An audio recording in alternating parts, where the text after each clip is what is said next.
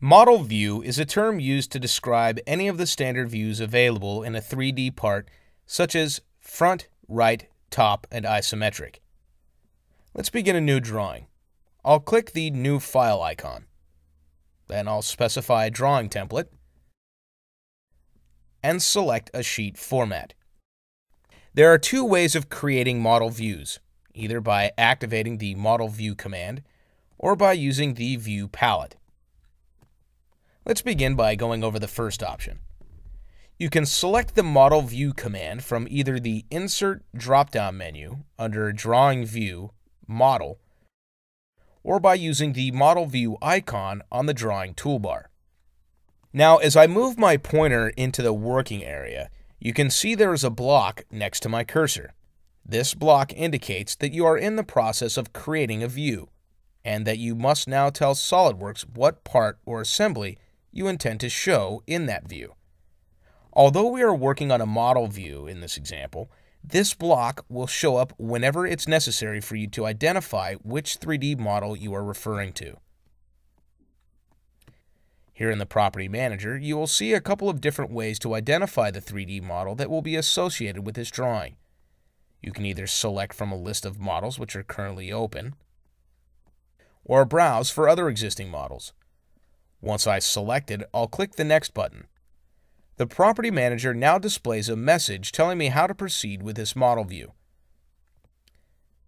I'll begin by adding a single view and specifying the view orientation that I want to have displayed for this view. Front in this case.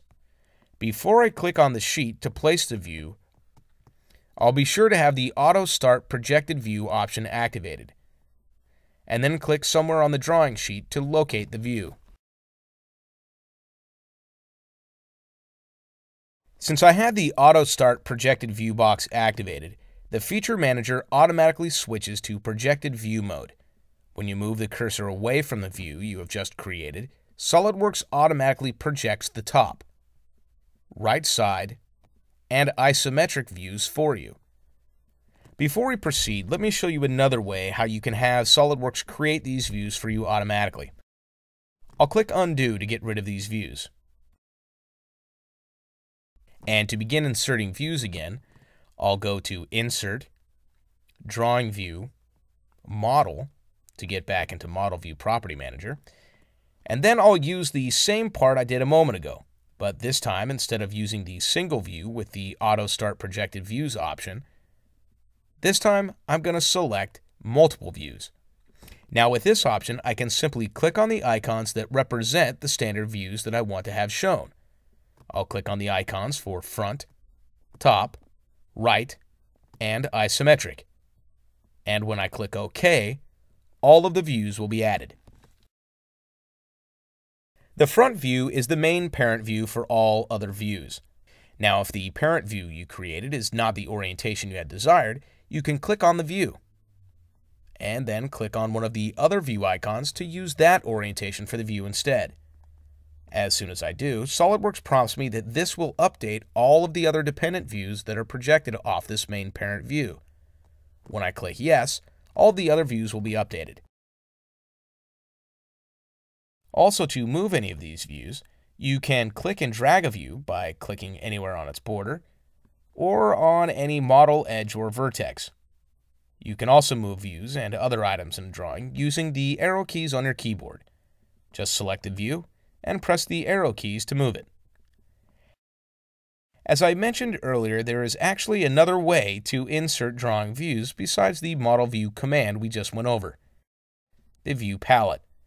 Let me delete these views and we'll begin again with a clean sheet. To activate the View palette, click on the View palette icon found on the task pane. As with the Model View command, I can select from a list of open parts, or I can browse for a specific part. I'll go ahead and select the part from the list. Next, I'll simply drag and drop a view from the View palette into our drawing. Once the drawing view is placed, the Projected View command is automatically launched, allowing you to create the remaining views. Although the View palette does allow you to preview all possible orthographic views of a part or assembly, it's not possible to Control-select multiple views in the View palette and drag them together onto the drawing. It's only possible to drag a single view and then use the Projected View command to add the additional views.